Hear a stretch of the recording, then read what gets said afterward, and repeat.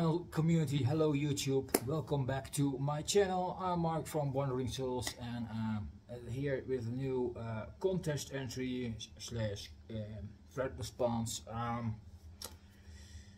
Chris Hanson over Astro-Creep has a new contest going on called 13 subs contest, and kind of funny with a low number, but I think it's all about the number 13, of course, because 13 is a really scary number. Anyways, he's of course now way above that, but yeah, he just did a contest, and I decided to hop on, and yeah, it's an interesting idea. So I think I saw a few other people do hop on as well, and I decided why not. I'm new to his channel, so first I had to sub, and of course I did. So hi Chris. If you don't know me, just watch some other videos of me, and you probably will get to know me through those videos. Do the contest entries especially, and videos are a bit more about myself and collection updates and stuff like that. If you like collection videos, it's also cool, of course. It's also something I like to do. Anyways, contest all around the number 13. First of all, you have to be subscribed to his channel and make a video and let him know that you make one. So here it is. Second question: show an album with the number 13 in the title, in a song, in a band name, or that kind of stuff. Or show a movie that has the number 13 in the title. So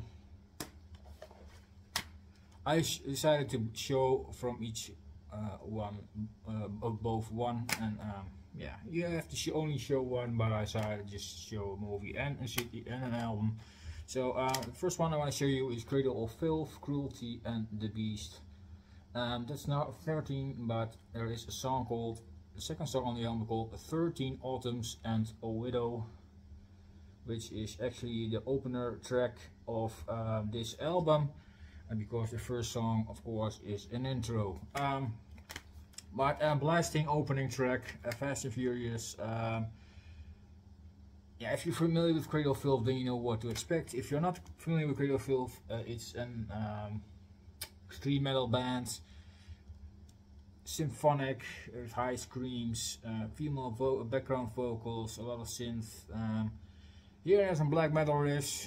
They were more black metal back in the day than in the later work, but nowadays they are considered an extreme metal band. Yeah, but there is of course some black metal in there. This is an album that they released in 1998, and this is a concept album all about Countess Bathory from Hungary, also known as the Blood Countess. Totally concept album, whole story about her life and murders and stuff like that. You can find on this album. A fantastic album. One of my favorites from the band. I think Dusk is my favorite, and then probably this one. I mean Dusk and Her Embrace, the album that came before this one. Fantastic release. The band's fourth release, and I think the third studio album, because they consider Vampire as an EP, but I think it's a pretty long EP in my opinion. But anyways, fantastic album. Yeah, definitely worth checking out. They also have reissued this one and remixed, because the drums on this album are pretty thin, and the remix and the reissue of this has of course a bit fatter sound.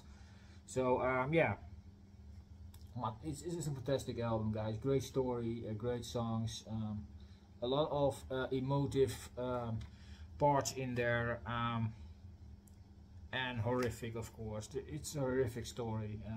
She killed a lot of women, let's put it that way. Cruelty and the Beast by Cradle of Filth. And the movie for 13, yeah, can't leave behind Friday the 13th, right? The first one was not really Jason Voorhees in the picture a bit. It has more the mother who is killing on Camp Crystal Lake. And with the second movie, of course, Jason Voorhees takes over the murder part. But he's in there, but he was small. But fantastic movie, released in 1980, I think. Yeah, probably around that era. Classic in the horror genre. But yeah, can't miss that. 13th, you know. Day of Bad Luck. Well, that was Day of Bad Luck and Camp Crystal Lake. Fantastic movie, definitely worth checking out. I recommend it if you are a horror fanatic. So that's concerning the 13 in the title. Then over to the second question. Then you have to show an album or a movie which was released in the year that you were 13. So for me, the year that I was 13 was 1994, and it's also the year that I was already in heavy metal, hard rock and stuff like that. But then 93, 94, I branched out to the more extreme stuff as well. So this album helped a lot with that. Slayer, Divine Intervention, the band's 1994 album. Yeah, fantastic album, a much overlooked album. A lot of people seem to forget this one, but this has definitely some fantastic tunes on this. Killing Fields, Sex, Murder, Art, Ghetto Head, Divine Intervention, SSV, Serenity, Murder. You know, it's all fantastic tracks. It's diverse, it has a lot of solos, it's aggressive, it has, you know, lyrics here and there as well. It is a fantastic album, and I don't know why people seem to overlook this one, because it's greatly released. First one without Dave Lombardo, and that's probably why people overlooked it, because Paul Bostaph is on this one, and Paul Bostaph, of course, was before in this band. He was in Forbidden. But it's a phenomenal album, Divine Intervention. If you want to discover an older album you haven't explored yet for Slayer, this is definitely a recommended album. Check it out.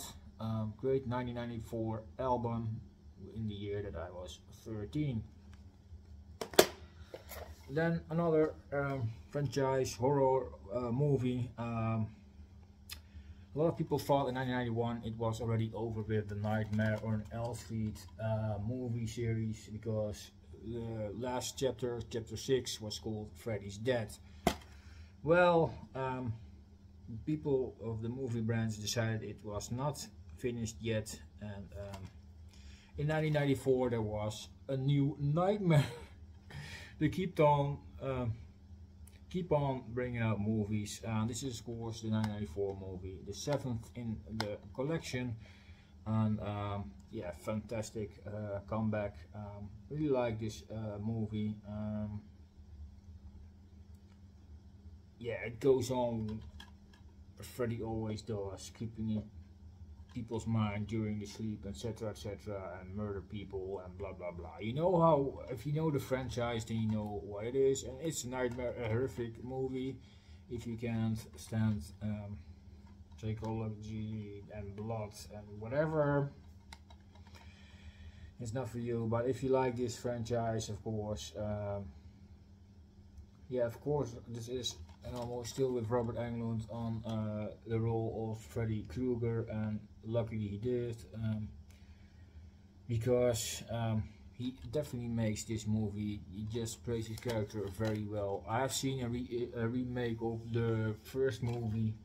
Well, it's a remake, a revisioned, because it's more in nowadays, but has some things in the past. It's a good movie, but I don't know if I like that new actor like on as Freddy as good as Robert Englund. He did his job so well in all those movies.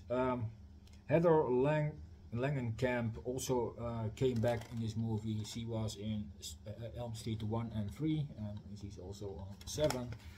So it's good to see her back in this movie. And of course Wes Craven is on here as director, and you can't go wrong here. Definitely a good comeback, great movie.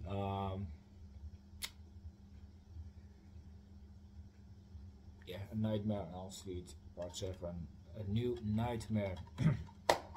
So this is my entry. I hope you like it, Chris. Hope it's good enough. I enjoyed making this video. I always love these contests and thread responses. I've done a lot this year, more than ever actually.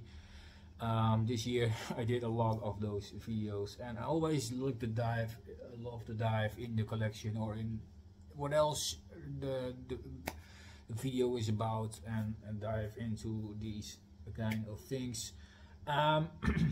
So thank you all for watching, guys. Go to Chris's channel, Astro-Creep.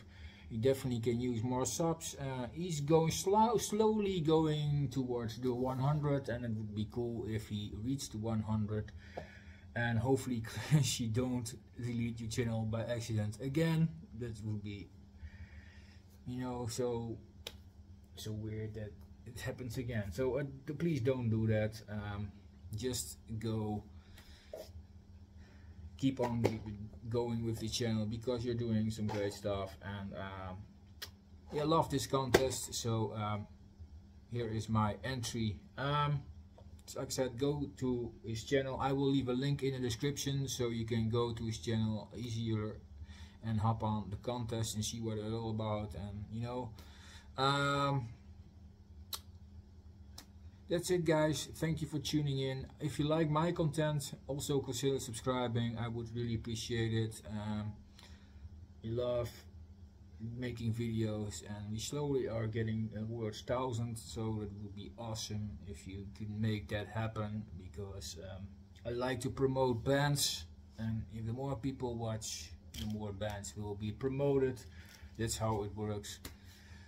So see you around, and stay safe, guys. Cheers.